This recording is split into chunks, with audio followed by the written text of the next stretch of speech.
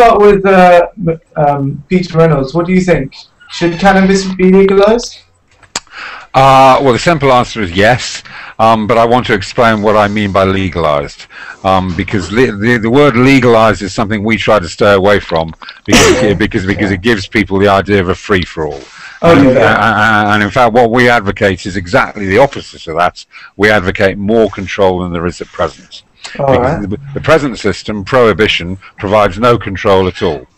In fact, what we've done is we've abandoned our communities, and most importantly, we've abandoned our children to criminals.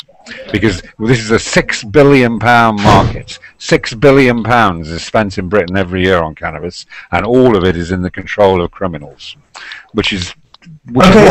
So how do you want to ban it? Are you going to ban it for medicinal use and socializing use? No, we're going to regulate it. So in other words, we're going to regulate it. We're going to establish a system of rules and regulations which will make it available to adults only and potentially to everybody for medicinal purposes. When you say, Peter, may I button here? Peter, when you say available to everybody, does it mean that it is available in the market without any prescription? No. Well, for medicinal purposes. That's important to know as well. For medicinal purposes, obviously, in fact, this is our first objective. Our first objective is to permit doctors to prescribe it.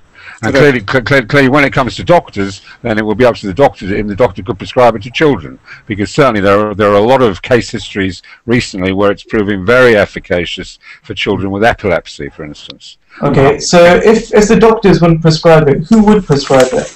Well, apart from medicinal use, then we think it should be available to adults, and it should be available to adults through licensed outlets, through responsible businesses that will provide. For what purpose, Peter? For what purpose? For recreational use, the same as recreational use. The same as one is able to go and buy alcohol.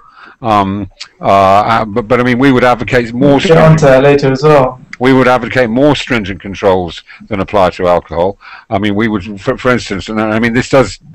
I am touching on the alcohol question now, but I mean, I would not want to see every shop in the high street being able to sell it. Peter, can I butt in here? Can I ask you, for our, of course, you know, if you don't know, I must confess that I have not taken cannabis at all. Right. I am a non-drinker and quite happy with that. And can you explain for our benefit, when you take cannabis, firstly, for what purpose? You are an adult. Number two, what are the effects you have, and what do you think should be the bad effects which people can have? Can you explain to us, please? Because I haven't experienced this. Okay, so talking purely from my own personal point of view then. I'm now 55. I first started using cannabis when I was 14. I wouldn't advocate that as a good thing, but that is what happened with me.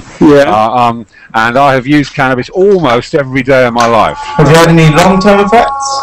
I don't believe I've ever experienced any negative effects from cannabis, except on a few occasions when I've eaten it. And if you eat cannabis, then the effect is much more. It lasts longer, I heard. It lasts much longer. It takes a lot longer to come on. What is that effect? Can you explain? Oh, it makes you vomit. Makes you vomit is the main effect, and it's an overwhelming. That's not what I heard, but it's the work experience. Does it increase your appetite as well? Oh yes, of course it does. Yes, it does. And overwhelming intoxication. But I mean, that's not the way to use it. The reason that people smoke it is because smoking is a very good way to titrate. Now, Peter, sorry, if it comes in the market or available freely, how can you control the people the way you want them to take? How would you make sure? Is there any guarantee that they wouldn't take the way which causes problems? Well, of course you can't. I mean, we see the problems caused by people abusing alcohol on our streets every day. Exactly. But I mean, a large proportion of society uses alcohol responsibly, and a large proportion of people who use cannabis will use it responsibly. No, actually, I'd like to butt in actually with that. There was, you could say, in the old days, some people would say that people used to drink alcohol responsibly, but over time, people have turned to kept on binging on things like alcohol, and you see the problems nowadays. Everybody's saying the UK has the highest percentage of binge drinkers like anywhere else. You know, we go around all these hooligans and everything, you know, causing problems. How do you know that's not going to happen with cannabis? That people won't start binging on cannabis? And well, can you binge on cannabis? What would the effects be? Adil, you see, we have 2 topics, or 3 topics rather. I think alcohol, legalizing alcohol, and whether to legalize cannabis. I think that both can be discussed together in the way that both are taken for certain, I would say, recreational purposes. I'd say in a way, in another way, that you can't, simply because there's no. I've been looking at myself before this program. I found it very interesting to find that there's been no correlation, direct correlation between schizophrenia and long-term cannabis use. Well, I mean, that is a myth. I mean, no, but it's not schizophrenia. The problem is not schizophrenia. It's other problems which are mental, but they're known to be there. But it's not schizophrenia, but there are other problems from alcohol. That's what I was trying to say, and that's why. Exactly, you can discuss them in the same exact. Cannabis is just different. You know, cannabis is a psychoactive substance. And therefore, it would be ridiculous to say that it doesn't have the potential for harm. Of course it does. It does, definitely. I have read, actually, being a doctor, that it can, long-term effect, can be schizophrenia and other psychological problems. Of course it can. But if you look at the the National Treatment Agency, the NHS, and the hospital episode statistics in this country, then and adjust them for the number of regular users, then in this country you're 6 times more likely to experience negative mental health effects from the use of alcohol than you are from the use of cannabis. Exactly. But there's a point here that was interesting that the doctor mentioned. He said that there is a correlation between alcohol and cannabis. I kind of agree with him, because if in my opinion, what happened with alcohol is exactly what's happening with cannabis. Let me explain. In America, as you well know, prohibition was put in place. And during prohibition, nobody was allowed to drink freely. And anybody that did actually drink was obviously put in jail or prosecuted or whatever. Now, this is the same that's happening with cannabis. Right now, cannabis is not like enacted. You're not allowed to use it, and you can be prosecuted if you use it. So the two are linked.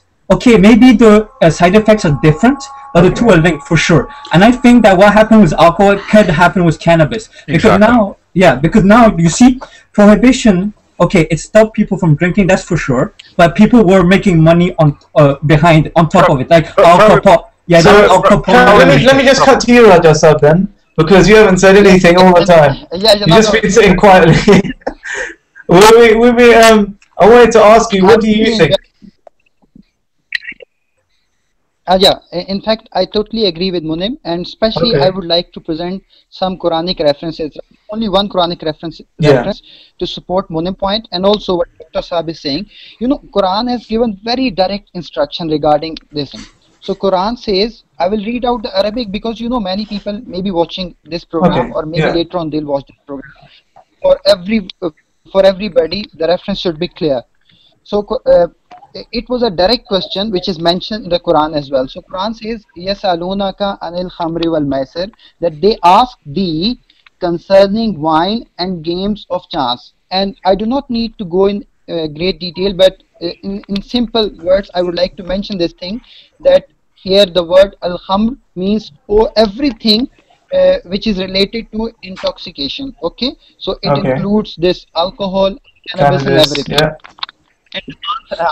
And answer to this question is, قُلْ فِيهِمَا إِسْمٌ كَبِيرٌ وَمَنَافِعُ لِلنَّاسِ.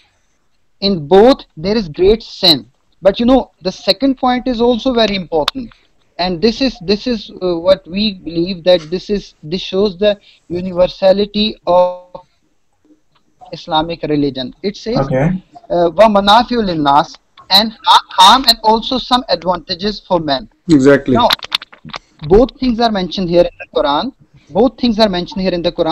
First of all, from the Islamic point of view, anything which is related to intoxication is not allowed. But you know, Quran is a universal book. and it has to give solution to all the problems. It identifies that from medical point of view there are certain advantages, but the disadvantages are more than the advantages. That is why, as far as the law is concerned, as far as I tell you, I can I come in here?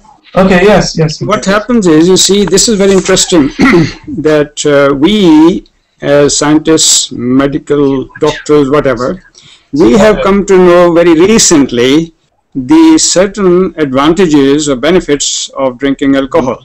1400 years ago, in the Quran, it was revealed to the Holy Prophet by God Almighty. It tells the whole truth. You see, the truth, it told as well that there are some benefits. But the bad effects or disadvantages are more than the benefits. I mean, of course, we do know that they say, well, it can be beneficial for your heart. At the same time, it can cause cardiomyopathy. That means that muscles of the heart can be affected. Similarly, they say that it can help to increase the sensitivity of the insulin, so that the insulin can have better effect. At the same time, it can have very bad effect on your pancreas. Pancreatitis is a severe inflammation of your pancreas, which is directly related to the diabetes. So therefore, Quran definitely accepts. You see, this is where we say it is the whole truth, that it accepts that there are some benefits. It told us 1400 years ago, which the doctors are telling us now. As a matter of fact, last week I was listening to BBC World Service, and they said nowadays that they have found out that the last 3 months of the pregnancy, the child starts perceiving the environment and what is going around him in the womb. But this is what mentioned long ago. Therefore, what I'm trying to tell you is, second, the conception, that Quran has told so many things, in fact, which are now we are coming to know. Okay, we're getting quotes from everywhere. So can we just? I'm going to go to Raja Saab now. Okay. So now, what Dr. Saab said, it's perfectly all right. And I just wanted to mention that last part of the verse, which also depicts the same thing which Dr. Saab has just said, and it says, "Wa ismuhuma akbaru min nafihima," but their sin and harm are greater than their advantage. And I would like to also mention this thing what Peter is saying, and we really sympathize with him, and partially his point of view is not wrong, that there are certain diseases, there are certain problems for which we have to have these things, but for that purpose we do not need to legalize these things, that it will be available in the market. So are you saying that it's okay medicinally, yes? Is that what you're saying, Raja? Yes? Yes. And and you agree with that as well, Peter Reynolds. What would your exact stance be? So if you came into power, what would you introduce different? What would you change? Well, what we're discussing here is drugs policy, right? Yes. I mean, alcohol is a drug just the same as cannabis is. In terms of cannabis, not. Yes. Okay. Well, the only purpose of any drugs policy must be to reduce harm. And the truth of the matter is, as our friend here was saying earlier on, what actually causes much more harm than either alcohol or cannabis is prohibition, because prohibition creates a circumstance in which, as I was saying earlier, criminals take control of the markets. Criminals don't care who they sell to. So are you saying it's better just to get pure cannabis and supply it responsibly rather than banning it? Absolutely. Yeah. Now it's a natural human desire to alter your consciousness. Since time began, mankind has always looked for different ways of altering his consciousness. It's a natural instinct, and you can't stop it. You can't. As I say, we spend $6 billion a year in Britain on cannabis already. It's not something that you're just going to be able to wipe out. And so the best thing to do is to manage it responsibly, to regulate it responsibly, to take it out of the hands of criminals. Peter, can you explain further responsibly? How can you control it? You can't, you see, when something is available without, let us say, prescription, over the counter or whatever, and you go home, you're not there to control him. But it's less controlled now. It's less controlled now. Yeah, but the thing is, there is a balance that needs to be made here. I did not finish my point. Prohibition was wrong because the reason why It was that the wisdom of why the prohibition was put in place was not put forward to the people. So people were thinking that the government is stopping us from getting something good. So if, for example, you prohibit something, you must tell the people why you are prohibiting. And this is why, I know, Peter, you don't care about what the Quran says because you're not a Muslim. But anyway, scientists always say that the things that are better and have more benefits should be always put forward as contrary to those things that give more harm, right? So now, if we were to ban, for example, cannabis, or Cannabis is banned. Which is now, or we were to ban alcohol. Excuse me, I was mixed up. I would support it. Yeah, no, but we have to explain why. We can't just ban for no reason. There's a lack of education now. Another thing. Can I just buy in here? Yeah. Why can't people just make the choice themselves? Because sometimes people don't know, right? And then explaining why. No. The thing is, scientists are the ones that should explain because they have researched the effects, positive or negative, of different substances. I'm sorry. Right? Can I just check another point about smoking? The smokers, they see the packet says smoking kills. They see it on the thing every time. And I asked my friend who smokes, and he says, "I don't care about that." So he already knows, he's already educated, and he still made the choice. That's not education.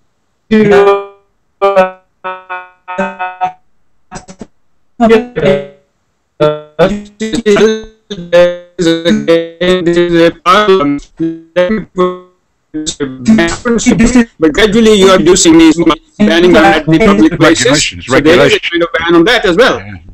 Regulation, whatever regulation you see, at one time you see people used to smoke wherever they like even doctors were smoking their surgeries or whatever. You can't smoke in the public places now. So that has good effect. I tell you, 40% of heart problems are reduced by just stopping smoking. So therefore we have to make public aware. As a matter of fact, I do agree that banning is not the answer, but public awareness, that is the main thing. I agree completely. If you were to ban cigarettes tomorrow, if you were to enforce prohibition on cigarettes, you'd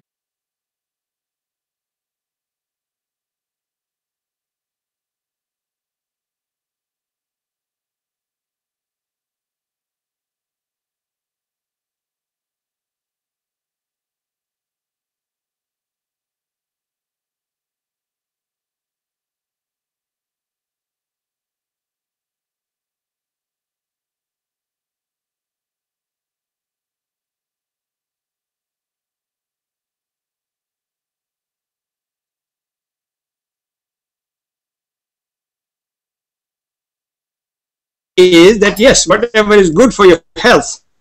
It says also that whatever you should eat and drink, and halalan tayyiban. Tayyib means the one which anything to eat or drink which is helpful to your health, which is helpful to build your mental and physical health.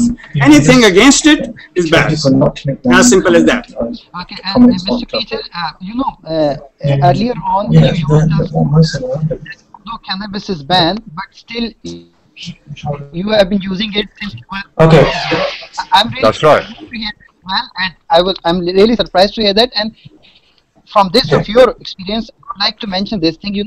This is what is happening in the society. So I just whether ban something or whether don't ban something. Another thing that is educate people. Let me just go off the just I just want to ask Mujeeb, Dr. Salam. You're always talking about banning it, like there's something wrong with it. So what is the actual really like? What are the long-term effects, proven long-term effects of cannabis usage? Well, basically, you see, the long-term effects, as I said, is mental, psychological problem, because it is psychoactive, as Peter said very rightly, that it affects your consciousness, your brain, basically. That's how your mood is changed, that's how your thinking is changed. And yeah, it's a temporary effect. Frankly speaking, I tell you, what happens is that you take this drug to bluff yourself. You go into a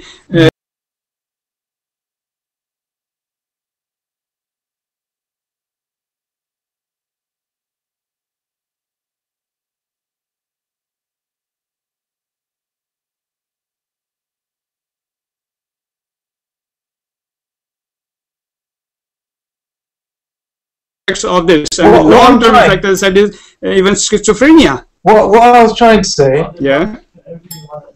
Okay. What I was trying to say was just for the purpose of education and what were the actual proven effects? Because people have been saying you've been saying it's a psychoactive drug. People know that has a. Can I also say here that every individual is an individual? Okay, something may not affect a person badly, but the other person. I give you an example. You know, people take coffee 3, 4, 5 cups a day. No problem.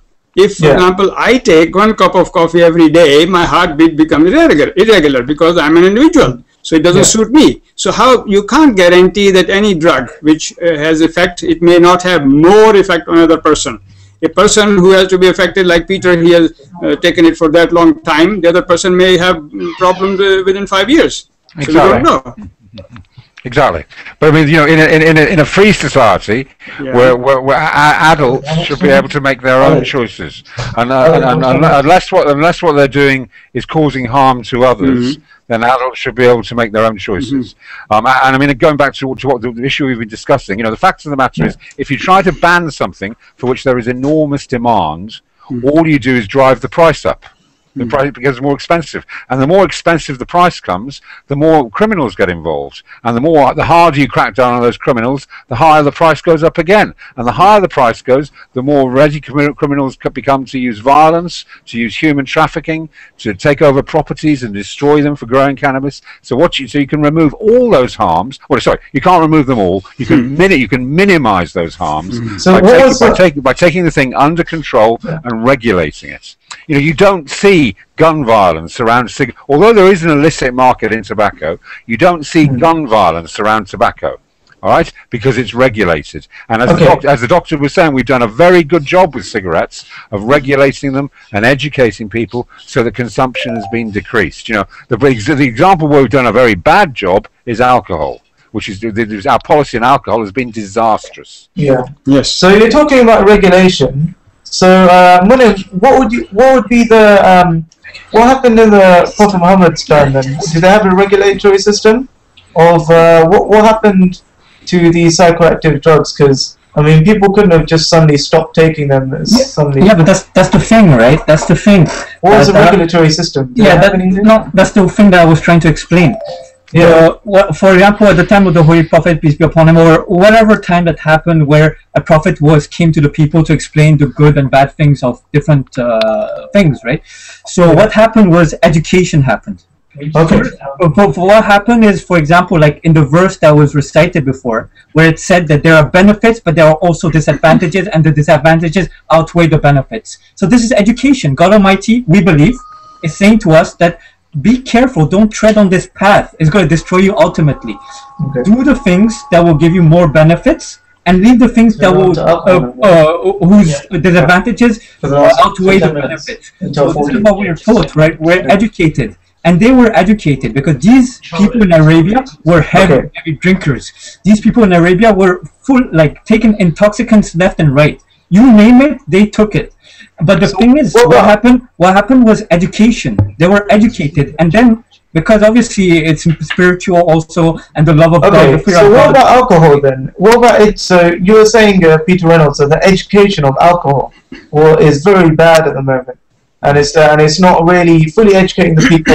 When I was should young, it be made illegal? No, it shouldn't be made illegal because you're getting all exactly the same problem. There's huge demand for alcohol. If you make it illegal, the price will go up, criminals will get involved, and you'll have the same situation as you've got in the cannabis market now. What you need to do is regulate it in accordance with its potential for harm. And alcohol has enormous potential for harm. And the fact that we can now go down the high street and you can buy alcohol in virtually every shop is, in my opinion, ridiculous. Yeah, absolutely. I think adults should be able to have access to alcohol. When I was growing up, when I was coming to the age. Okay, so sorry. So are you talking about? So you say it should be illegal to buy, but medicinally it's okay. Like obviously Yeah, of course. What are we talking about now? Alcohol. Yes, alcohol in the shop. Should it be made? It should be made illegal, right? No. It should not be made illegal. But if you make anything illegal for which there's a high demand, then you cause problems, right? Okay. What you have to do is take responsibility. But instead of having alcohol available in every shop in the high streets, what we should be doing is providing alcohol retailing licenses for maybe 1 or 2 outlets in each town. Okay, what do you think? Okay, I'm sorry. I'm going to stop you there. I'm going to have to ask. Raja, sir, what do you think about this? Do you think it should be banned in the shops, or? I think I must mention another thing which Peter is saying again and again. I mean, the point of view which Peter is trying to, say is that because he has been using cannabis and now it's hard to stop. Related to alcohol is there. Now, on one hand, he is trying to make something legal, and on the other hand, he is trying to make something illegal. Partially, okay. So here can you just specify what do you think he was trying to make illegal? Because from my understanding, he said he wanted. From my understanding, what Peter Reynolds was saying was that if you make anything that is of high demand illegal, there's still going to be demand for it, and it's going to create corruption. So what is he trying to make one thing legal?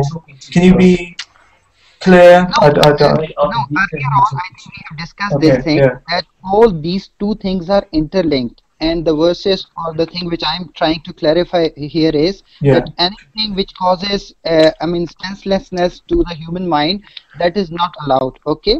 Now to ban it or to legalize it, this is the question which we are dealing right now. The thing is, Muniem has already presented certain examples. Education is more important, and dealing with that thing is more important than legalizing it or banning it. Okay, because some problems Mr. Peter he must have observed while using that thing, and it was difficult for him to get to it. It was getting expensive because of these illegalities, and that is why all these of his experiences he's trying to promote here, and he's trying to tell us. But the thing is, as far as from the Islamic point of view is concerned, we have to deal everything from the basics, and the basics are telling us that one thing which is not good for human beings, so that should not be allowed. As far as the medical purposes are concerned, there are many things which are banned in Islamic society too, but from the medical point of view, they are available in the market according to the prescription given by the doctor. So my point of view is very much clear that we should not legalize this, and we should not legalize it. Okay, so Raja sir, you're saying that we shouldn't legalize it just because it's bad for your health and it has negative effects on society. You mean, are we talking alcohol? We're talking about alcohol. Not necessarily. You see, let me give you an example. It's not a society we have to see as a whole. In mid-80s, in Belgium, Heysel Stadium, 47 people died after a football match. And the cause was alcohol. And now we only say 47 people died, but we don't see the peripheral damage. How many? Only 47 people died, but how many moms lost their sons? How many wives lost their husbands? How many sons lost their fathers? And so on and so forth. So the thing is the damage to the society. And then wife bashing and alcohol-related other problems. Lots of social as I said, 3 out of 3 million crimes every year, 1.5 million crimes are directly related to alcohol. So the problem is, how do you control that? This is the problem. So this is where you see awareness, and as Muniem said, and that teaching the people. Okay, so I'd like to put that question, aware of the problem. I'd like to put that question to Peter Reynolds. So how are you going to make sure that people don't binge? How are you going to what kind of system can you put in place? Because people are at different levels, right? I mean, how can you find what binging is? We live in a free society, right? You can't control people's behaviour to that extent. What you can do is create the conditions which educate people and encourage people to drink responsibly. And as I've already said, one of the first things I would do about alcohol is I would make it less available. Alcohol needs to be I don't want to ban it, but it needs to be much more strictly regulated than it is at the moment. But another thing, if you strictly regulate something, you'll be reducing the supply to the market, yeah? but then the demand would still be the same. So well, people could just I think drink the same amount, but from single suppliers. No, I mean I think it's there's a whole collection of measures you can take. I mean, one of the things which I would support completely is this minimum unit price idea. You know, the fact that you can go in and buy one of these 3-litre bottles of white cider for about £3. Which has got the equivalent of 2 bottles of whiskey in it. You know, it's just absurd. It's just absurd. You know, if we introduced a minimum unit price, if we had alcohol available through fewer outlets, and if we were much more vigorous about education about the harms of alcohol, because alcohol is a poison. Alcohol is a serious poison. Alcohol is probably much more dangerous and harmful than cocaine, for instance. You know, and it's just as addictive as opiates. Something the doctor will agree. You know, so it's addictive. So how is that going to stop someone from spreading that concept? So Muniem, if it's addictive, then how is somebody going to stop themselves from drinking when there's a ban or when there's less? Or we live in a No, the thing is, it's not only about education. Education is only one part of it. Yep. There's also there are other parts that need to be taken care of. For example, those people, like you said, that are addicted to things. Proper medical care should be given to these people. We know about rehabs all around the world, but they don't really work, right? For example, look at Paul Gascoigne. He's going in and out of rehab since many years, right? Yeah, but I mean, he's an exceptional case. No. Yeah. You're wrong there. He's not an exceptional. I've seen addicts, and it can get really bad, and they go in and out of. Let's just hear what Muniem has to say at the moment, yeah? Yeah, no. So what I'm saying is there are many other things that need to be put in place. For example, the law enforcement has to be stronger, because obviously, even if you are strict and you're regularizing something, so even if you're strict, there are always people that try to get advantages out of different things, like gangsters or whatever. Adil, I think we all agree here that what we need is more awareness and teaching. And the best time, you can't really, already grown-ups, you can't teach them about things which are harmful or whatever. They say, well, we are already adults, we know. Closing statement. Actually, the whole thing starts from the childhood. I agree.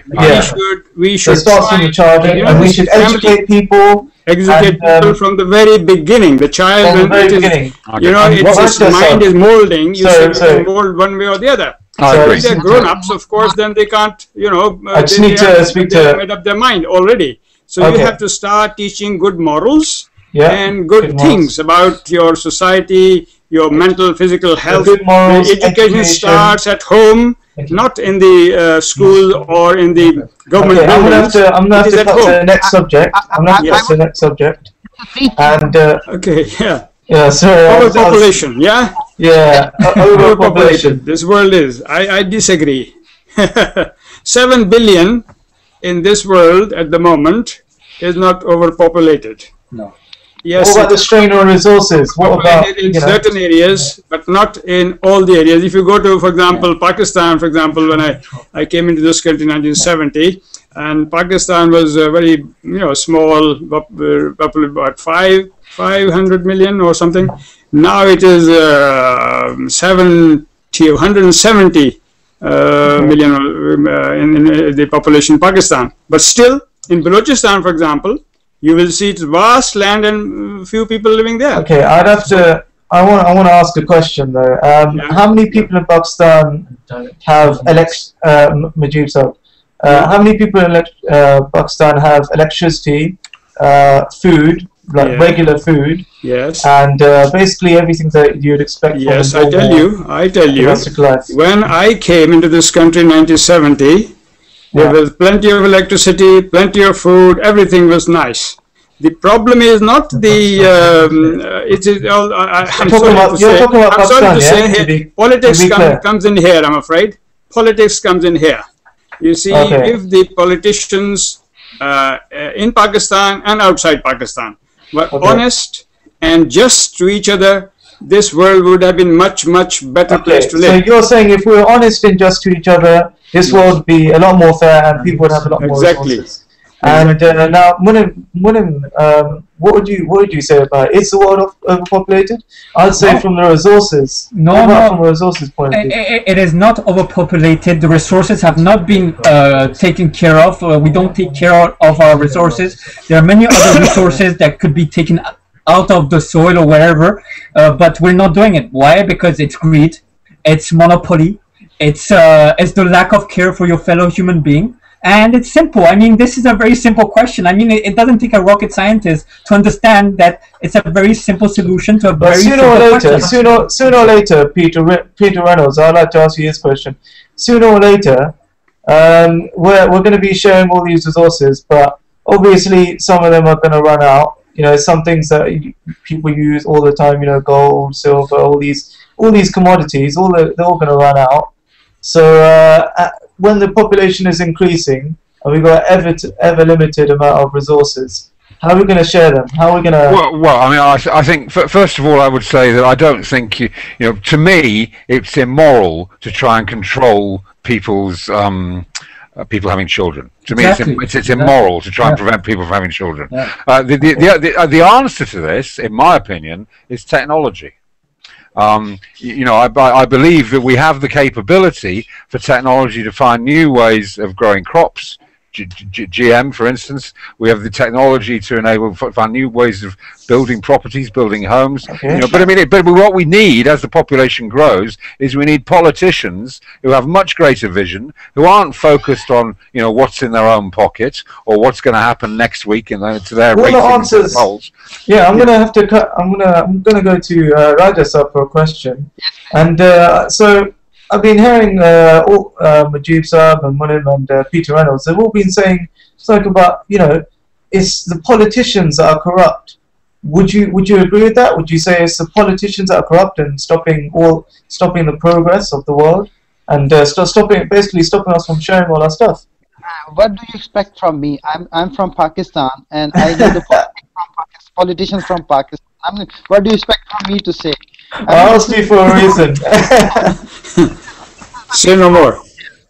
I'm sorry to say, but we have many 10% and 20% there in Pakistan, not to mention anyone's name. But I'm very happy to listen what Peter just said, that there isn't any problem regarding overpopulated world. So the problem is related to how we are dealing with each other, how countries are behaving with each other, and how we are trying to control all these problems which are coming in society. I remember once listening to the fourth Caliph of Ahmadiyya Muslim community, and in one question and answer session, I don't exactly remember the figures, but the thing which he mentioned, that the amount of money which we spend in UK on alcohol, if we just save that amount of money and give that amount of money to the people of Sudan, so that amount of money will be sufficient for their 1 year's food.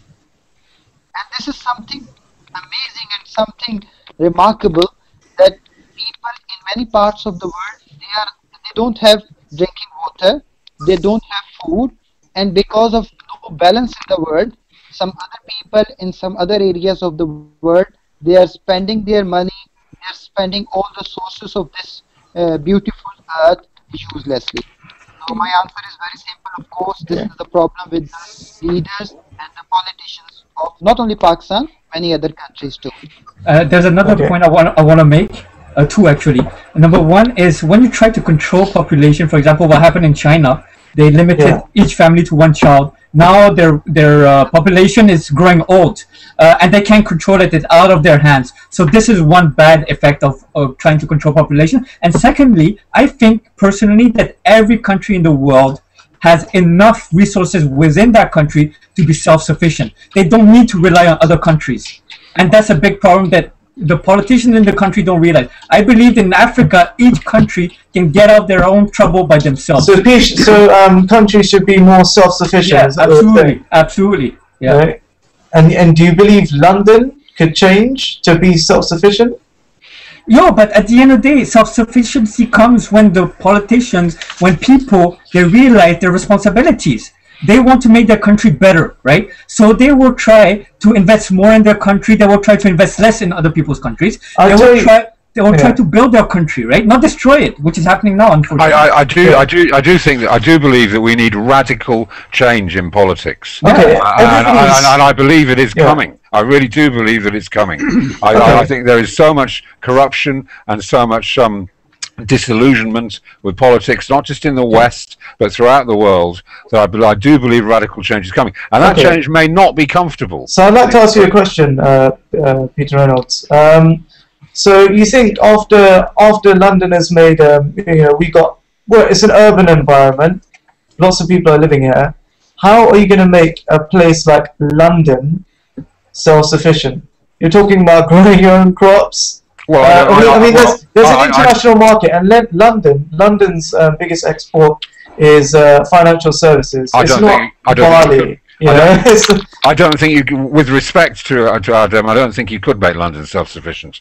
And also, I don't think that each country taking an insular view and looking only to its own population and own resources is going to work either. I think there has to be much more cooperation across the world. That's something I was thinking for a second. Yeah. Okay, what do you think, Roger? Yeah, Peter is right in saying so. We are known as social animals. Human beings are social animals. And what does it mean? We have to help each other. We have to live in a society with cooperation, with helping each other through different means. Maybe one person has got certain resources, the other person has got some other resources, and they have to share them.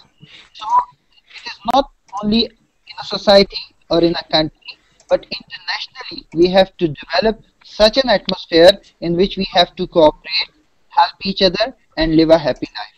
No, you misunderstood me. You misunderstood me. I said self-sufficiency in the sense that, for example, export-import will always happen, of course.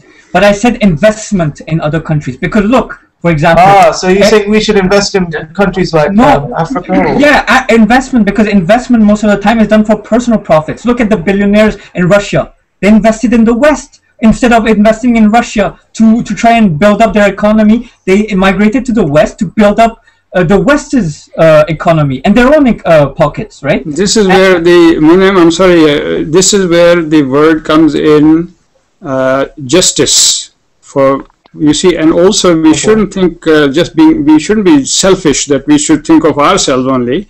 We should think of others as well. This is where the hukukul ibad comes in, the rights of other people on us. For example, I'll give you a simple example that when the Ethiopia was having this famine, one of the heads of Oxfam, I think it was a Christian Aid, it was his statement. He said that they were actually growing peanuts so that they should be exported to West and their pigs should be fed on that to have more flesh. Now, men were dying, people were dying, and animals were being fed on their crops. They were self-sufficient to grow their own crops. Exactly. But what is it called, the interest to serve their interest. So they were selling, they were growing peanuts so that they could serve their interest. So it is all injustice with each other. If we are selfish, then we have these problems. If we think of others, then the problem will be solved out. Exactly. This is the point I was making. Investment in other countries is no good. Import will always exist. But the thing is, I mean self-sufficient, that the own country should take care of. Okay, so what you're trying to say, Muniem, please. Yeah. Okay, so the point I'm getting from you, Muniem, is that we should, basically, as we're coming closer together, people are talking about global village or whatever and all this, right? We should maybe invest as a unit. The world should invest as a unit. Like, so you can invest in Africa for crops, and you can invest to different countries and just work together basically, and break down these political boundaries and stuff. Yeah, and there are very good examples. There are organisations such as the World Health Organization, such as the UN, which do a great deal of good, and there are also individuals like Bill Gates who do a tremendous amount of good. Would you suggest maybe like a global crop fund? You know how some countries have a buffer, some countries have a buffer stock. with grains like wheat and stuff. Would you suggest maybe a global part where you can all buy in? I think that's self-evident. The question is how do you actually achieve it, and how you achieve it is immensely complex and immensely challenging. And I think that we are being driven through crises to a situation where we will be forced into change. And just for everybody's information, a buffer stock scheme is just where governments stock, say, a grain of wheat or something, and in a famine time or something, they release a certain amount to keep the supply at the same level. Just is that explained properly, Peter Reynolds? Yeah. Was it right? Okay, yeah. Just check it. My economics knowledge was alright. So so the main problem, it seems, is that the governments are either corrupt or unwilling to work with each other to satisfy the global need for food. And some countries are being left in the dust, like Africa, where people aren't providing for them. I think that's right, but I think we are becoming more interdependent. As communications and travel increases and speeds up, the internet, etc., we are becoming more interdependent. Okay, and we will have to find a way of working together. Sorry, just a second. And Muniem, you wanted to say something? No, I was saying that it's deeper than that. It's not only the governments wanting to take power. It's the people that have to realize why they're being governed like they are, right? The people should realize that they have to work. They have to take part in this process. Okay, and they should elect the right people also, right? Why are people electing the wrong kind of people? I don't understand. Okay, yeah. Well, what should the average person do then? No, the average person should, because he cares for his country, because he loves his country, he loves his fellow man, always try to find the opportunity to try to better his country, right? And vote for the right person, make correct political campaigns to make sure that the next government is going to be a proper government for the people, to help the country and to make the economy better, right? And this is what's lacking everywhere in the world. Yeah. So what would you say about this, Raja? In fact, I think because this is going to be my last chance to say something, I would like to raise my point like this, that all these 3 points which we discussed today related to the cannabis, alcohol, and overpopulated world, the solution is that morality has to be emphasized, proper education should be given to each individual in the world and overall countries and internationally, and moreover, the most important thing to us, to me, who is a representative, who is a missionary, is that we should try to realize who is our creator and what is the purpose of our creation. And to my understanding, the purpose of our creation is, as I've already said, that we are social animals. We have to live together. We have to help each other, and we have to understand the purpose of our life, that is to realize who is our creator and why he created us. So what you're saying is education is not enough, you also need moral education. And okay, and what would your last point be then, concluding point, Mujeeb sir? Regarding the population, overpopulation? Regarding the overpopulation. Yeah, as a matter of fact, you see, the basic point comes there that we should not be selfish. We should think of others, and therefore, not on the individual basis, on the government basis, on the government level. You see, Peter mentioned about UNO. I'm sorry to say, UNO these days is a kind of let us say, a place where everybody doesn't have the same right. Basic rights, they are not given to each country. Some countries have veto power, others don't have. So this is unfortunately the problem with UNO of this day. This day and age, as we say, we have freedom of speech, we are living free. What is freedom there? There some countries have more power than the others. Each country should be, an independent country should be equal. So some countries have more power than others, and the powers are equal, and that's what's creating this is what is causing the problem. balance between the trade, balance between. There's so many things which are decided unjustly. Definitely. In that UNO and other big places. So what would you say about that, Peter Reynolds? And so some countries have more power than others, and this is creating the inequality in. I think that's right. I mean, you know, we are humans, we are imperfect, and we live in an imperfect world. I mean, I think I would agree with the doctor that there are many faults in the UN. I think the part of the UN that I'm rather impressed by is the World Health Organization, which I think does a very good job. But I mean, but you know, the UN is far from perfect, and it's something we have to keep working on and keep trying to improve. Yeah, and what would you say then, Muniem? Oh, okay, and so I've got another chance, I think. So. Yeah, Assalamualaikum. I think I've got another chance. So yeah, because Muniem just cut out. Yeah. This thing which is related to the UNO concern, I would rather call it ANO, and you may understand that by calling it ANO, what do I mean? That it is, I mean, controlled by one country, used for its goods and bads, and that is why the problem in the world we are facing. Okay, so it's using its power for its own good. Yeah, but I mean, you can't. You know, we can point to some good, positive examples. I mean, for instance, the way the world has reacted to HIV/AIDS.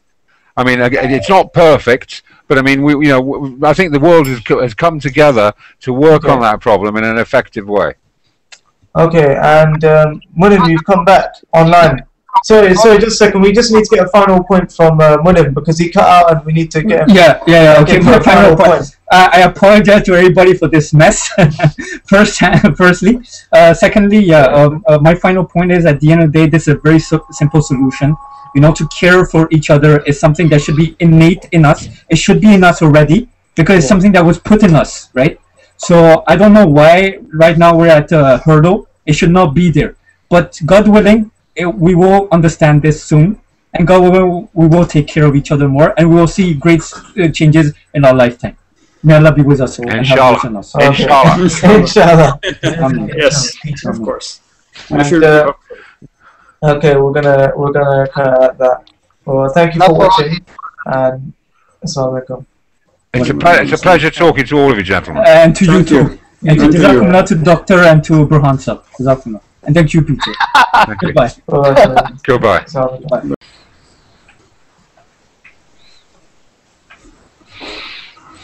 Hello, Adil. I can't see you. Can you see me? Yeah, I can see you. Good. I can hear you. I can't see you. I can see everybody else as well. See me? Yeah, go on chatting. People might think that the sound is off, so that they may not go off the program, huh? Yeah. Okay. This is the calm before the storm. Okay. Assalamualaikum. My name is Adil Safir. I'm your host for today. Right. Here the gonna be should cannabis be legalized? On the far right we have not on the far right, but Peter Reynolds, who is quite firmly on the left. Adil, when did you have this shot last time? This shot. Well, no, we're just doing it today. We are talking about the same. Cannabis, of course. Yes, cannabis. When did you have that last? Cannabis, of course. Yeah, of course. Oh, no, maybe I had it today. No.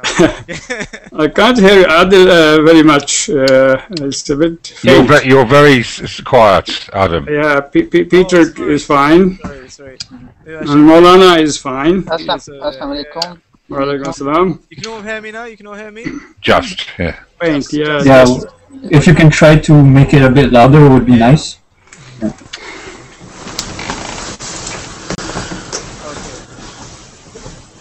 Yeah. Okay. So we have Peter Reynolds on the furthest right screen. Not on the left. I'm libertarian, is the way I'd put it. Libertarian. Yes. Yeah. I can't hear you. Yeah. And he's part of the Clear Party. We have Muniem Muniem next, and he's a missionary of. The Ahmadiyya Muslim Jamaat. Adil, can you speak up, please? I can't hear you. Very faint. And we also have Mujeeb Dr. Mujeeb, and you've been a practitioner for how many years? Well, donkey's years. I'm over the retirement age anyway. I he's started been a in practice in 74. For donkey's years. How about that for introduction? So he's very experienced.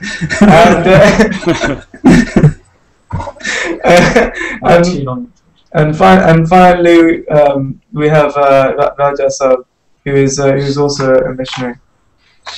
And so let's start with Peter Reynolds. What do you think?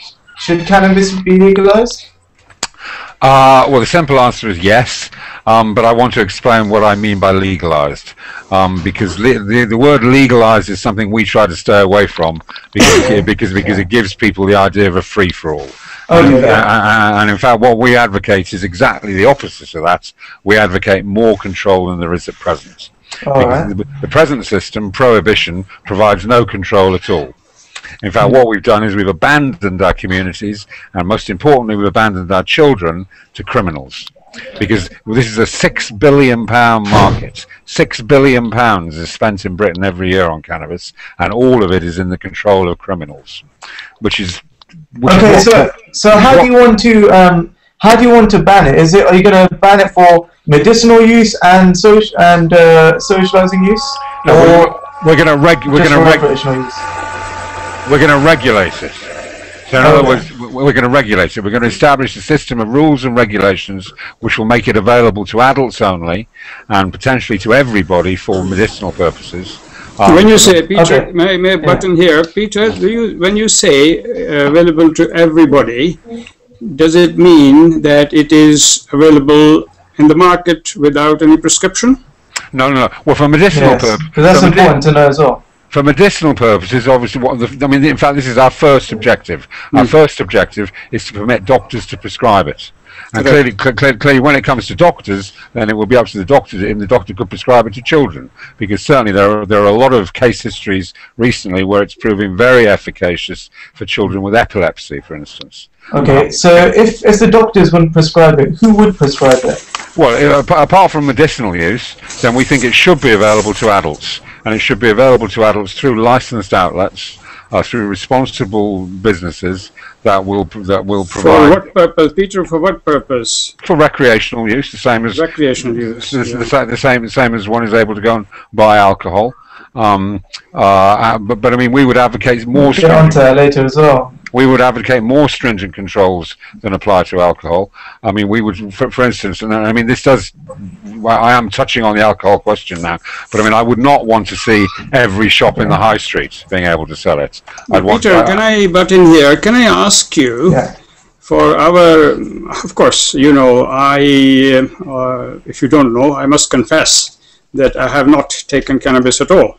Right. Okay. I am a non-drinker, and quite happy with that. And can you explain for our benefit, when you take cannabis, firstly, for what purpose? You are an adult. Number two, what are the effects you have, and what do you think should be the bad effects which people can have? Can you explain to us, please? Because I haven't experienced this. Okay, so talking purely from my own personal point of view then. Yeah. I'm now 55. Yeah. I first started using cannabis when I was 14. Mm-hmm. I wouldn't advocate that as a good thing, but that is what happens with me. Yeah. And I have used cannabis almost every day of my life. Have you had any long-term effects? I don't believe I've ever experienced any negative effects from cannabis, except on a few occasions when I've eaten it. And if you eat cannabis, then the effect is much more. It lasts longer, I heard. It lasts much longer. It takes a lot longer to come on. What is that effect? Can you explain? Oh, it makes you vomit. Makes you vomit is the main effect, and it's an overwhelming. That's not what I heard, but it's a lot of experience. Does it increase your appetite as well? Oh yes, of course it does. Yes, it does. does. Yeah. And overwhelming intoxication. But I mean, that's not the way to use it. The reason that people smoke it is because because smoking is a very good way to titrate. No, Peter, sorry, if it comes in the market or available freely, how can you control the people the way you want them to take? How would you make Is sure there that any guarantee that they wouldn't take the way which causes problems? Well, How can you? of course you can't. I mean, we see the problems caused by people abusing alcohol on our streets every day. Exactly. Okay, I'd just like to. But I mean, a large proportion of society uses alcohol responsibly, and a large proportion of people who use cannabis will use it responsibly. No, actually, Okay, I'd like to butt in actually with that. There was, you could say, in the old days, some people would say that people used to drink alcohol responsibly, but over time, people have turned to kept on binging on things like alcohol, and you see the problems nowadays. Everybody's saying the UK has the highest percentage of binge drinkers, like anywhere else. You know, we go around all these hooligans and everything, you know, causing problems. How do you know that's not going to happen with cannabis? That people won't start binging on cannabis? And can you binge on cannabis? What would the effects be? Adil, you see, we have 2 topics or 3 topics rather. I think alcohol, legalizing alcohol, and whether to delegalize cannabis. I think that both can be discussed together in the way that both are taken for certain, I would say, recreational purposes. I'd say in a way, in another way, that you can't, simply because there's no. I've been looking at myself before this program. I found it very interesting to find that there's been no direct correlation between schizophrenia and long-term cannabis use. Well, I mean, so that is a myth. I mean, no, but it's not schizophrenia. The problem is not schizophrenia. It's other problems which are mental, but they're known to be there. But it's not schizophrenia, but there are other problems from alcohol. That's what I was trying to say, and that's why exactly you can discuss them in the same exact. Cannabis is just different. You know, cannabis is a psychoactive substance. And therefore, it would be ridiculous to say that it doesn't have the potential for harm. Of course it does. It does, definitely. I have read, actually, being a doctor, that it can, long-term effect, can be schizophrenia and other psychological problems. Of course it can. But I mean, if you look at the the National Treatment Agency, the NHS, and the hospital episode statistics in this country, then and adjust them for the number of regular users, then in this country you're 6 times more likely to experience negative mental health effects from the use of alcohol than you are from the use of cannabis. Exactly. But there's a point here that was interesting that the doctor mentioned. He said that there is a correlation between alcohol and cannabis. I kind of agree with him, because if in my opinion, what happened with alcohol is exactly what's happening with cannabis. Let me explain. In America, as you well know, prohibition was put in place. And during prohibition, nobody was allowed to drink freely. And anybody that did actually drink was obviously put in jail or prosecuted or whatever. Now, this is the same that's happening with cannabis. Right now, cannabis is not like enacted. You're not allowed to use it, and you can be prosecuted if you use it. So the two are linked. Okay, maybe the side effects are different, but the two are linked for sure. And I think that what happened with alcohol could happen with cannabis. Because now you see prohibition. Okay, it stopped people from drinking, that's for sure. But people were making money on top of it, like alcohol. Yeah, so, let me just cut to you, Rajasab, then, because you haven't said anything all the time. You've just been sitting quietly. I wanted to ask you, what do you think? In fact, I totally agree with Muniem, and especially I would like to present some Quranic references, only one Quranic reference to support Muniem's point, and also what Dr. Saab is saying. You know, Quran has given very direct instruction regarding this. So Quran says, I will read out the Arabic, because you know many people may be watching this program, or maybe later on they'll watch this program. For everybody, the reference should be clear. So it was a direct question which is mentioned in the Quran as well. So Quran says, Yasalunaka anil khamri wal maisir, that they ask thee concerning wine and games of chance. And I do not need to go in great detail, but in simple words, I would like to mention this thing, that here the word al-khamr means everything which is related to intoxication. Okay, so it includes this alcohol, cannabis, and everything. And answer to this question is قُلْ فِيهِمَا إِسْمٌ كَبِيرٌ وَمَنَافِعُ لِلنَّاسِ. In both there is great sin. But you know, the second point is also very important, and this is what we believe, that this shows the universality of Islamic religion. It says wa manafi'u linnas, and harm and also some advantages for men. Exactly. Now, both things are mentioned here in the Quran. First of all, from the Islamic point of view, anything which is related to intoxication is not allowed. But you know, Quran is a universal book, and it has to give solution to all the problems. It identifies that from medical point of view there are certain advantages, but the disadvantages are more than the advantages. That is why, as far as the law is concerned, as far as I tell you, can I come in here? Okay, yes. What happens is, you see, this is very interesting that we as scientists, medical doctors, whatever, we have come to know very recently the certain advantages or benefits of drinking alcohol. 1400 years ago, in the Quran, it was revealed to the Holy Prophet by God Almighty.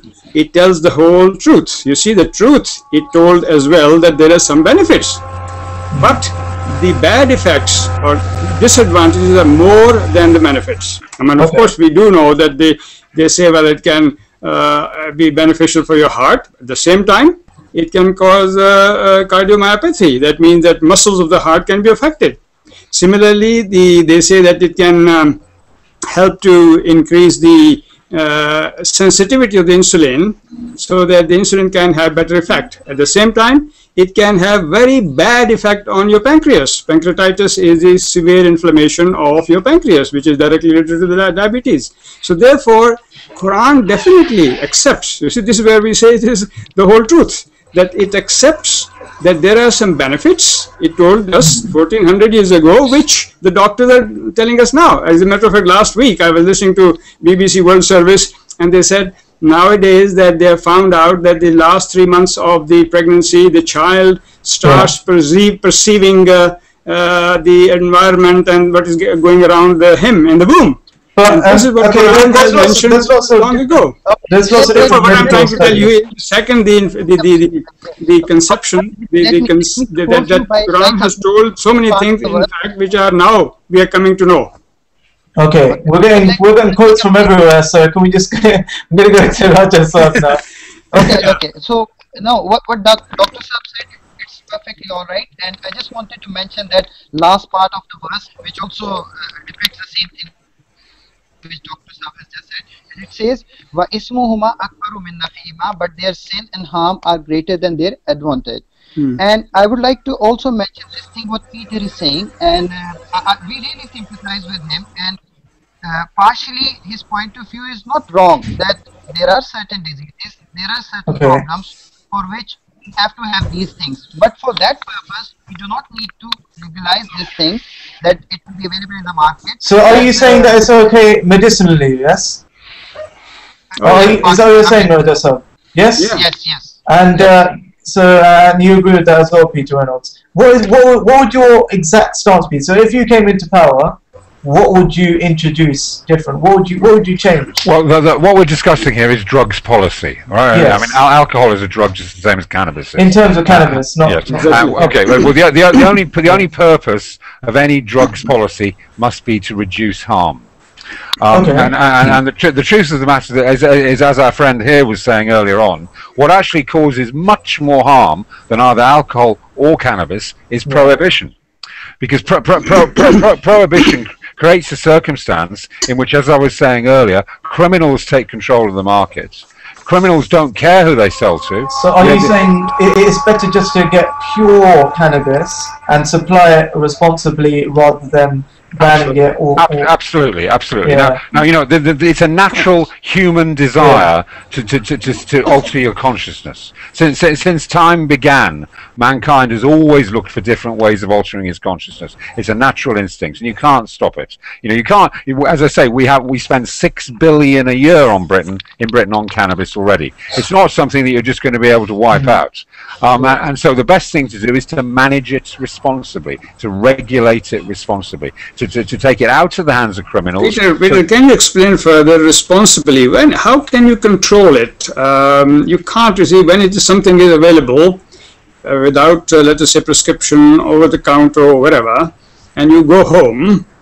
You're not there to control him. Exactly. But I mean, it's less controlled now. It's less controlled now. Yeah, but the thing is, there is a balance that needs to be made here. I did not finish my point. Prohibition was wrong because the reason why it was that the wisdom of why the prohibition was put in place was not put forward to the people. So people were thinking that the government is stopping us from getting something good.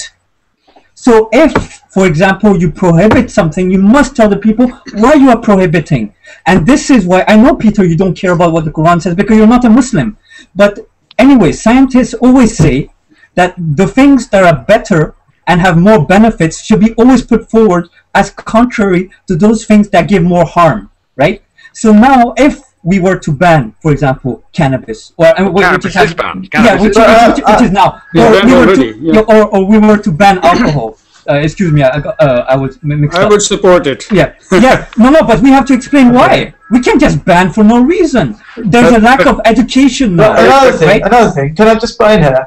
Yeah. Why can't people just make the choice themselves? Because sometimes people don't know, right? And then explaining why. No. The thing is, scientists are the ones that should explain because they have researched the effects, positive or negative, of different substances. I'm sorry. Right? Can I just check another point about smoking? The smokers, they see the packet says smoking kills. They see it on the thing every time. And I asked my friend who smokes, and he says, "I don't care about that." So he already knows, he's already educated, and he still made the choice. That's not education.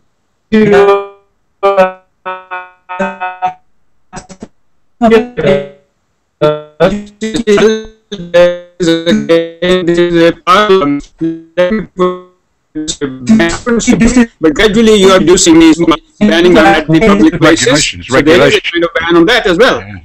Regulation, whatever regulation you see, at one time you see people used to smoke wherever they like even doctors were smoking their surgeries or whatever. You can't smoke in the public places now. So that has good effect. I tell you, 40% of heart problems are reduced by just stopping smoking. So therefore we have to make public aware. As a matter of fact, I do agree that banning is not the answer, but public awareness, that is the main thing. I agree completely. If you were to ban cigarettes tomorrow, if you were to enforce prohibition on cigarettes, you'd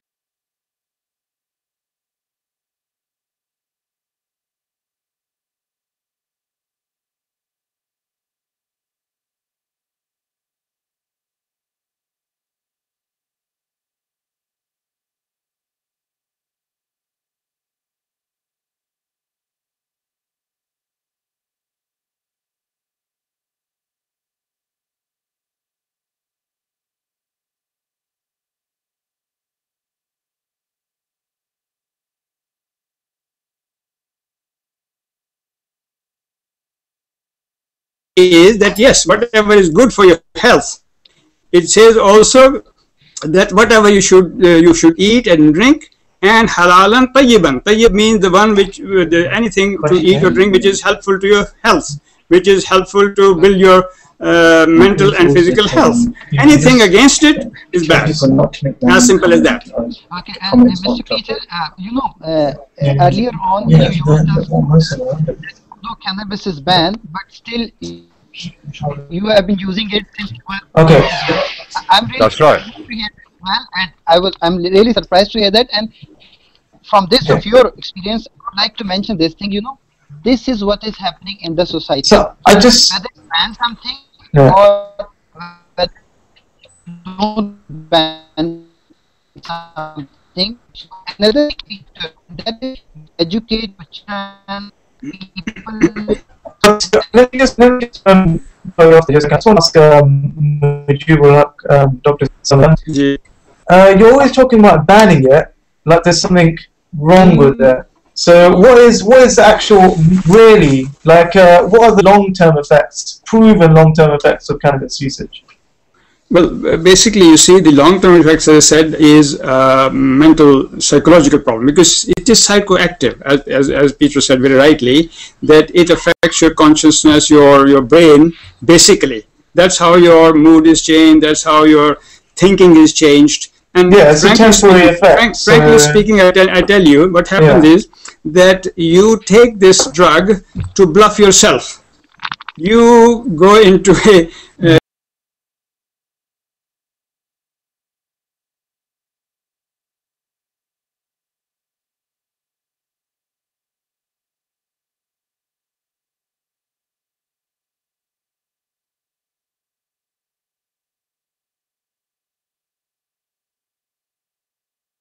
of this, and the long-term effect, as I said, is even schizophrenia. What I was trying to say. Yeah.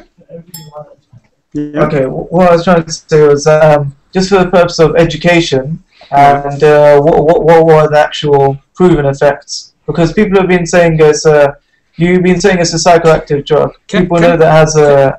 Can I also say here that every individual is an individual? Okay, something may not affect a person badly, but the other person, I give you an example. You know, people take coffee 3, 4, 5 cups a day, no problem. If, for example, I take 1 cup of coffee every day, my heartbeat becomes irregular because I'm an individual, so it doesn't suit me. So how you can't guarantee that any drug which has effect, it may not have more effect on another person. A person who has to be affected, like Peter, he has taken it for that long time. The other person may have problems within 5 years. Exactly. So we don't know. Exactly. But I mean, you know, in a free society where adults should be able to make their own choices, and unless what they're doing is causing harm to others, then adults should be able to make their own choices. And I mean, going back to what the issue we've been discussing, you know, the fact of the matter is, if you try to ban something for which there is enormous demand, all you do is drive the price up. The price becomes more expensive, and the more expensive the price comes, the more criminals get involved, and the harder you crack down on those criminals, the higher the price goes up again, and the higher the price goes, the more ready criminals become to use violence, to use human trafficking, to take over properties and destroy them for growing cannabis. So you can remove all those harms. Well, sorry, you can't remove them all. You can minimize those harms by taking the thing under control and regulating it. You know, you don't see gun violence around cigarettes. Although there is an illicit market in tobacco, you don't see gun violence around tobacco, all right, because it's regulated. And as the doctor was saying, we've done a very good job with cigarettes of regulating them and educating people so that consumption has been decreased. You know, the example where we've done a very bad job is alcohol, which is our policy on alcohol has been disastrous. Yeah. Yes. So you're talking about regulation. So, Muniem, what would be the what happened in the Prophet Muhammad's time then? Did they have a regulatory system of what happened to these psychoactive drugs? Because I mean, people couldn't have just suddenly stopped taking them. Yeah, but that's the thing, right? That's the thing. What was the regulatory system? That's the thing that I was trying to explain. Yeah. For example, at the time of the Holy Prophet, peace be upon him, or whatever time that happened where a prophet came to the people to explain the good and bad things of different things, right? So what happened was education happened. Okay. But what happened is, for example, like in the verse that was recited before, where it said that there are benefits, but there are also disadvantages, and the disadvantages outweigh the benefits. So this is education. God Almighty, we believe, is saying to us that be careful, don't tread on this path. It's going to destroy you ultimately. Okay. Do the things that will give you more benefits, and leave the things that will whose disadvantages outweigh the benefits. So this is what we are taught, right? We're educated. And they were educated because these people in Arabia were heavy drinkers. These people in Arabia were taking intoxicants left and right. You name it, they took it.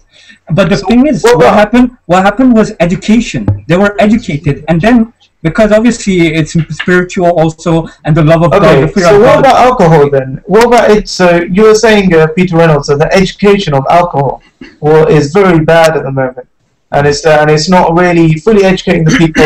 When I was Should it young, be made illegal? No, it shouldn't be made illegal because you're getting all exactly the same problem. There's huge demand for alcohol. If you make it illegal, the price will go up, criminals will get involved, and you'll have the same situation as you've got in the cannabis market now. What you need to do is regulate it in accordance with its potential for harm. And alcohol has enormous potential for harm. And the fact that we can now go down the high streets and you can buy alcohol in virtually every shop is, in my opinion, ridiculous. Yeah, absolutely. I think adults should be able to have access to it. When I was growing up, when I was coming to the age. Okay, so sorry. So are you talking about? So you say it should be illegal to buy, but medicinally it's okay? Like, obviously, Yeah, of course. What are we talking about now? Alcohol. Yes, alcohol in the shop. Should it be made? It should be made illegal, right? No. It should not be made illegal. But if you make anything illegal for which there's a high demand, then you cause problems, right? Okay. What you have to do is take responsibility. But instead of having alcohol available in every shop in the high streets, what we should be doing is providing alcohol retailing licenses for maybe 1 or 2 outlets in each town. Okay, what do you think? Okay, I'm sorry. I'm going to stop you there. I'm going to have to ask. Raja, sir, what do you think about this? Do you think it should be banned in the shops, or? I think I must mention another thing which Peter is saying again and again. I mean, the point of view which Peter is trying to, say is that because he has been using cannabis and now it's hard to stop. Related to alcohol is there. Now, on one hand, he is trying to make something legal, and on the other hand, he is trying to make something illegal. Partially, okay. So here, can you just specify what do you think he was trying to make illegal? Because from my understanding, he said he wanted. Yeah, from my understanding, what Peter Reynolds was saying was that if you make anything that is of high demand illegal, there's still going to be demand for it, and it's going to create corruption. So what is he trying to make one thing legal? Can you be clear? No, earlier on, I think we have discussed this thing, that all these two things are interlinked, and the verses or the thing which I'm trying to clarify here is that anything which causes senselessness to the human mind, that is not allowed. Okay, now to ban it or to legalize it, this is the question which we are dealing right now. The thing is, Muniem has already presented certain examples. Education is more important, and dealing with that thing is more important than legalizing it or banning it. Okay, because some problems Mr. Peter he must have observed while using that thing, and it was difficult for him to get to it. It was getting expensive because of these illegalities, and that is why all these of his experiences he's trying to promote here, and he's trying to tell us. But the thing is, as far as from the Islamic point of view is concerned, we have to deal everything from the basics, and the basics are telling us that one thing which is not good for human beings, so that should not be allowed. As far as the medical purposes are concerned, there are many things which are banned in Islamic society too, but from the medical point of view, they are available in the market according to the prescription given by the doctor. So my point of view is very much clear that we should not legalize this, and we should not legalize it. Okay, so Raja sir, you're saying that we shouldn't legalize it just because it's bad for your health and it has negative effects on society. You mean, are we talking alcohol? We're talking about alcohol. Not necessarily. You see, let me give you an example. It's not a society we have to see as a whole.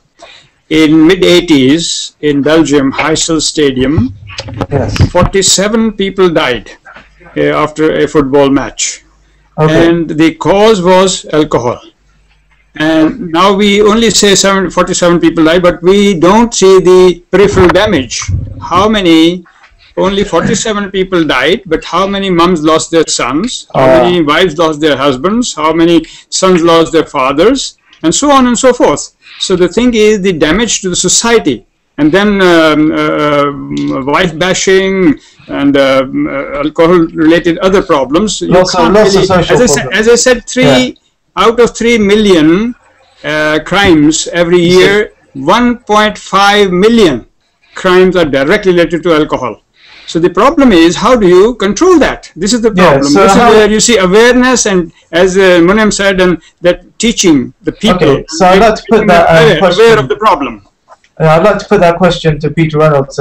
So how are you going to make sure that people don't binge? How are you going to what kind of system can you put in place? Because people are at different levels, right? I mean, how can you find what binging is? We live in a free society, right? You can't control people's behaviour to that extent. What you can do is create the conditions which educate people and encourage people to drink responsibly. And as I've already said, one of the first things I would do about alcohol is I would make it less available. Alcohol needs to be I don't want to ban it, but it needs to be much more strictly regulated than it is at the moment. But another thing, if you strictly regulate something, you'll be reducing the supply to the market, yeah?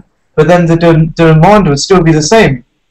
So people could just drink the same amount, but from single suppliers. No, I mean, I think it's there's a whole collection of measures you can take. I mean, one of the things which I would support completely is this minimum unit price idea. You know, the fact that you can go in and buy one of these 3-litre bottles of white cider for about £3, which has got the equivalent of 2 bottles of whiskey in it. You know, it's just absurd. It's just absurd. You know, if we introduced a minimum unit price, if we had alcohol available through fewer outlets, and if we were much more vigorous about education about the harms of alcohol, because alcohol is a poison.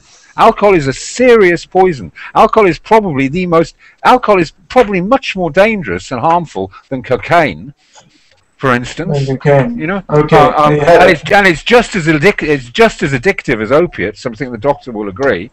You know, so it's addictive.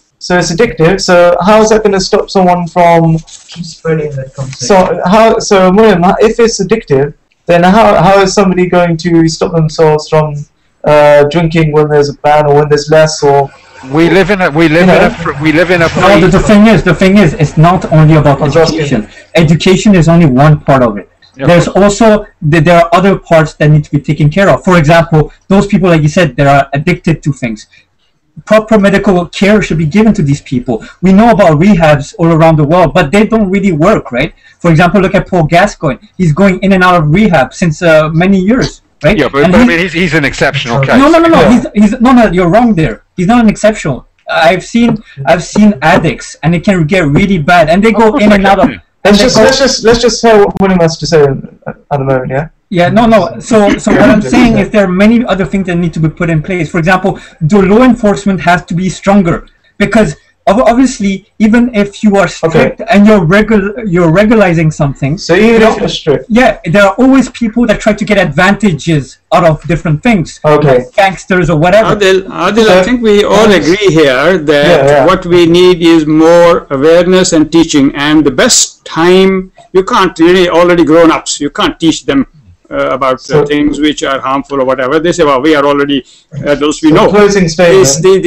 Actually, the whole thing starts from the childhood. I agree. We should start from the childhood, and we should educate people. People from the very beginning. The child, when it is, you know, its mind is molding. You should mold one way or the other. If they're grown-ups, of course, then they can't, you know, they made up their mind already. So you have to start teaching good morals and good things about your society, your mental, physical health. The education starts at home, not in the school or in the government buildings. I'm going to have to cut to the next subject.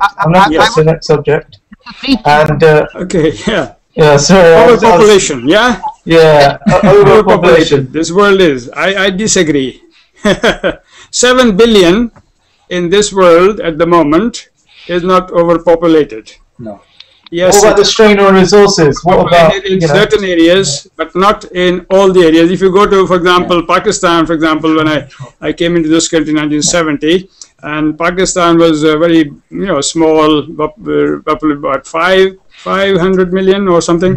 Now it is 170 million in the population in Pakistan. But still, in Balochistan, for example, you will see it's vast land and few people living there. Okay, I'd have to. I want to ask a question though. How many people in Pakistan have Mujeeb, sir, how many people in Pakistan have electricity, food, like regular food? Yes. And basically everything that you'd expect. Yes, from I tell you. Life. When I came into this country in 1970, there was plenty of electricity, plenty of food, everything was nice. The problem is not the. It is all. I'm sorry to say. Politics comes in here. I'm afraid. Politics comes in here. You see, if the politicians in Pakistan and outside Pakistan were honest and just to each other, this world would have been much better place to live. So you're saying if we were honest and just to each other, this world would be a lot more fair and people would have a lot more resources. And now, Muniem, what would you say about it? Is the world overpopulated? I'd say from the resources. From a resources point of view. It is not overpopulated. The resources have not been taken care of. We don't take care of our resources. There are many other resources that could be taken out of the soil or wherever, but we're not doing it. Why? Because it's greed, it's monopoly, it's the lack of care for your fellow human being. And it's simple. I mean, this is a very simple question. I mean, it doesn't take a rocket scientist to understand that it's a very simple solution to a very simple question. Sooner or later, Peter Reynolds, I'd like to ask you this question. Sooner or later, we're going to be sharing all these resources, but obviously some of them are going to run out. You know, some things that people use all the time, you know, gold, silver, all these commodities, they're all going to run out. So when the population is increasing and we've got ever limited amount of resources, how are we going to share them? How are we going to? Well, I mean, I think first of all, I would say that I don't think you know. To me, it's immoral to try and control people's people having children. To me, it's immoral to try and prevent people from having children. The answer to this, in my opinion, is technology. You know, I believe that we have the capability for technology to find new ways of growing crops. GM, for instance, we have the technology to enable find new ways of building properties, building homes. You know, but I mean, but what we need as the population grows is we need politicians who have much greater vision, who aren't focused on what's in their own pocket or what's going to happen next week to their ratings and polls. Yeah, I'm gonna have to cut. I'm gonna go to Rajasab for a question, and so. I've been hearing Mujeeb Saab and Muniem and Peter Reynolds. They've all been saying something about it's the politicians that are corrupt. Would you agree with that? Would you say it's the politicians that are corrupt and stopping the progress of the world and basically stopping us from sharing all our stuff? What do you expect from me? I'm from Pakistan and I know the politicians from Pakistan. What do you expect from me to say? I asked you for a reason. Say no more. I'm sorry to say, but we have many 10% and 20% there in Pakistan, not to mention anyone's name. But I'm very happy to listen what Peter just said, that there isn't any problem regarding overpopulated world. So the problem is related to how we are dealing with each other, how countries are behaving with each other, and how we are trying to control all these problems which are coming in society. I remember once listening to the fourth Caliph of Ahmadiyya Muslim community, and in one question and answer session, told this thing. I don't exactly remember the figures, but the thing he mentioned that the amount of money which we spend in UK on alcohol, if we just save that amount of money and give that amount of money to the people of Sudan, so that amount of money will be sufficient for their 1 year's food. And this is something amazing and something remarkable, that people in many parts of the world, they don't have drinking water, they don't have food, and because of no balance in the world, some other people in some other areas of the world, they are spending their money, they are spending all the sources of this beautiful earth uselessly. So my answer is very simple. Of course, this is the problem with the leaders and the politicians of not only Pakistan many other countries too. There's another point I want to make. Two actually. Number one is when you try to control population. For example, what happened in China, they limited each family to one child. Now their population is growing old, and they can't control it. It's out of their hands. So this is one bad effect of trying to control population. And secondly, I think personally that every country in the world has enough resources within that country to be self-sufficient. They don't need to rely on other countries. And that's a big problem that the politicians in the country don't realize. I believe in Africa, each country can get out their own trouble by themselves. So countries should be more self-sufficient. Yeah, absolutely. Yeah. Right? And do you believe London could change to be self-sufficient? No, but at the end of the day, self-sufficiency comes when the politicians, when people, they realize their responsibilities.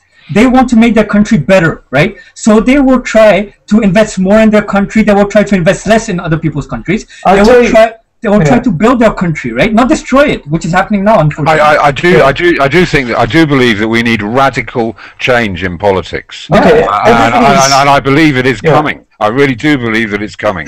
I think there is so much corruption and so much disillusionment with politics, not just in the West, but throughout the world, that I do believe radical change is coming. And that change may not be comfortable. So I'd like to ask you a question, Peter Reynolds. So you think after London has made, it's an urban environment, lots of people are living here. How are you going to make a place like London self-sufficient? You're talking about growing your own crops. Well, there's an international market, and London's biggest export is financial services. I don't think you, with respect to Adam, I don't think you could make London self-sufficient. And also, I don't think that each country taking an insular view and looking only to its own population and own resources is going to work either. I think there has to be much more cooperation across the world. That's something I was thinking for a second. Yeah. Peter what do you think, yourself? Yeah, Peter is right in saying so. We are known as social animals. Human beings are social animals. And what does it mean? We have to help each other. We have to live in a society with cooperation, with helping each other through different means. Maybe one person has got certain resources, the other person has got some other resources, and they have to share them. So it is not only in a society or in a country, but internationally we have to develop such an atmosphere in which we have to cooperate, help each other, and live a happy life. No, you misunderstood me. You misunderstood me. I said self-sufficiency in the sense that, for example, export-import will always happen, of course.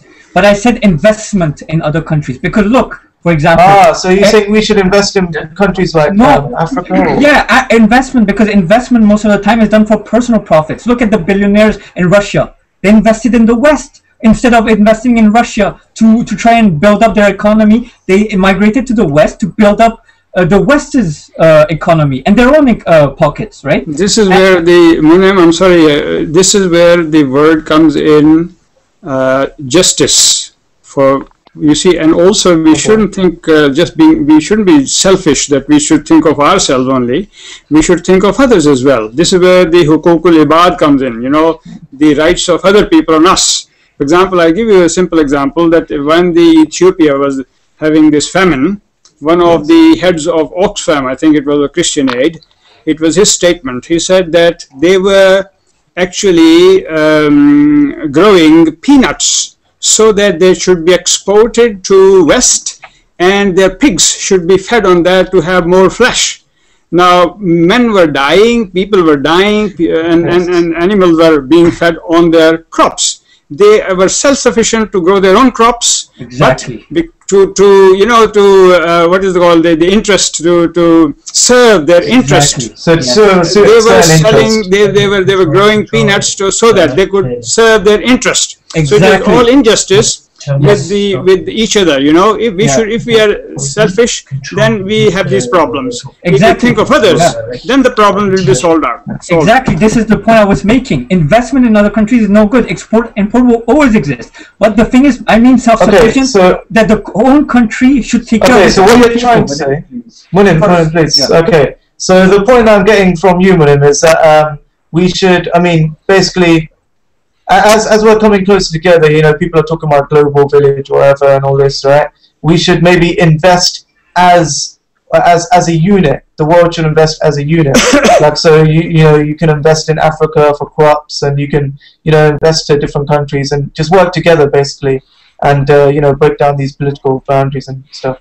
Yeah, and there are very good examples. I mean, you know, there are organisations such as the World Health Organization, such as the UN, which do a great deal of good, and there are also, you know, individuals like Bill Gates who do a tremendous amount of good. Would you suggest maybe like a global crop fund? You know how some countries have a buffer.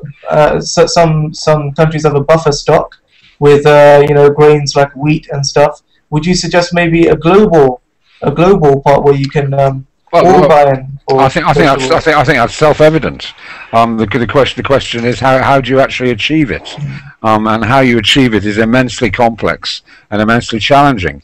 And I think that you know, we are being driven through crises to a situation where we'll be forced into change. And just for everybody's information, a buffer stock scheme is just where governments stock, say, a grain of wheat or something, and in a famine time or something, they release a certain amount to keep the supply at the same level. Just is that explained properly, Peter Reynolds? Yeah.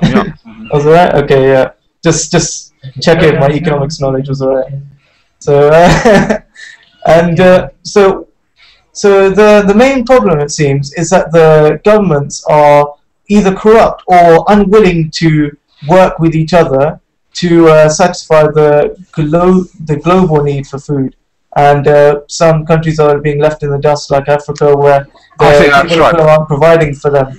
I think that's right, but I think we are becoming more interdependent.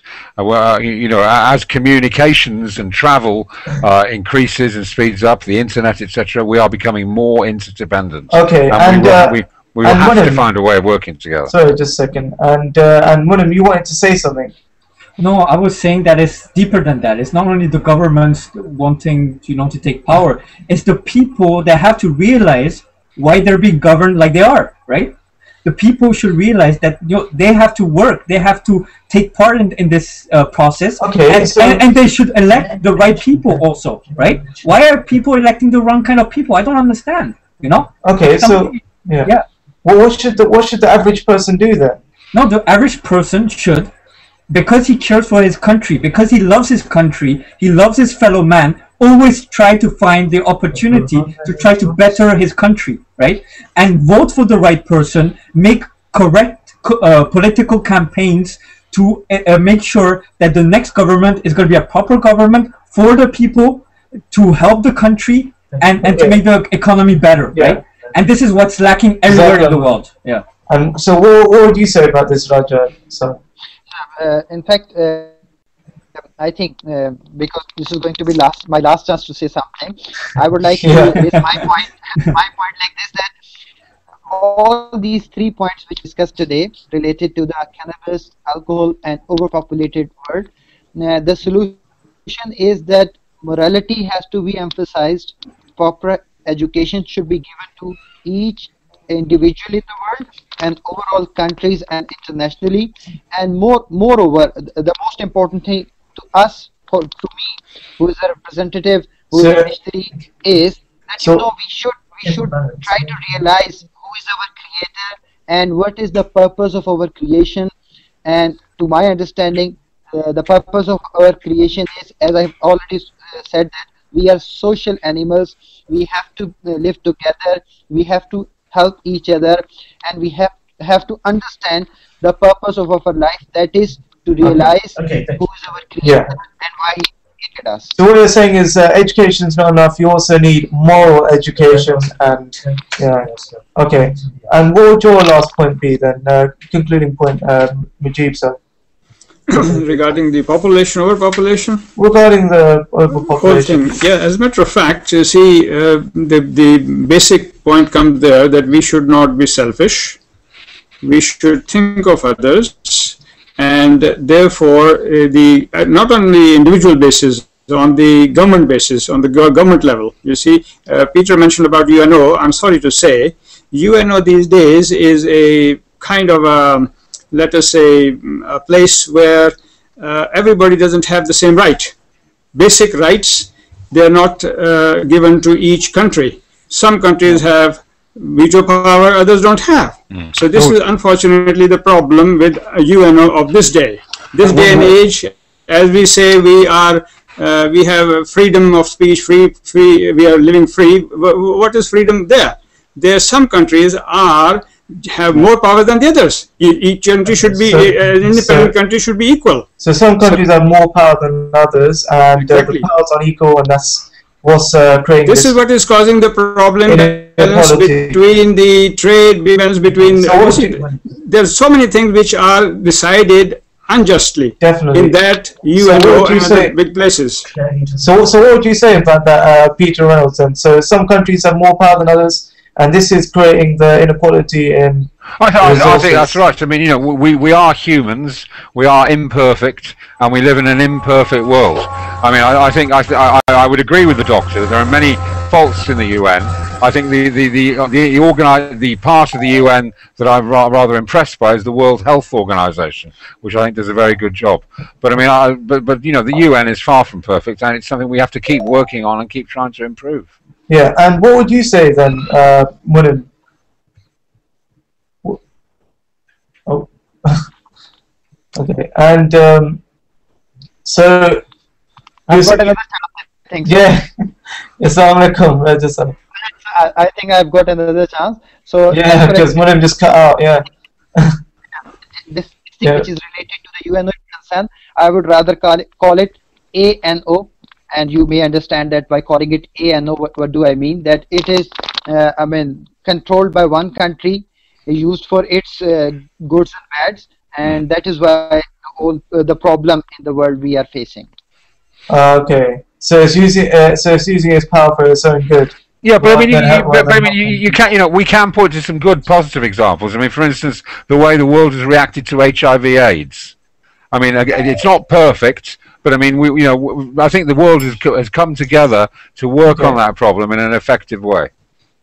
Okay, and Muniem, you've come back online. Sorry, just a second. We just need to get a final point from Muniem because he cut out, and we need to get him. Yeah. Okay, Okay, my final final point. point. I apologize to everybody for this mess. Firstly, secondly, my final point is at the end of the day, this is a very simple solution. You know, to care for each other is something that should be innate in us. It should be in us already because it's something that was put in us, right? So I don't know why right now we're at a hurdle. It should not be there. But God willing, we will understand this soon. And God willing, we will take care of each other more. And we will see great changes in our lifetime. May Allah be with us all. And have mercy on us. Okay. Inshallah. Inshallah. Amen. Yes, of course. And, okay, we're gonna cut that. Well, thank you for watching, and assalamu alaikum. It's a pleasure talking to all of you, gentlemen. And to you Thank too. you. And to And to you. Jazakumullah, to Doctor and to Burhan Sab. Jazakumullah. And thank you, Peter. Thank you. Goodbye. Well, Goodbye. assalamu alaikum.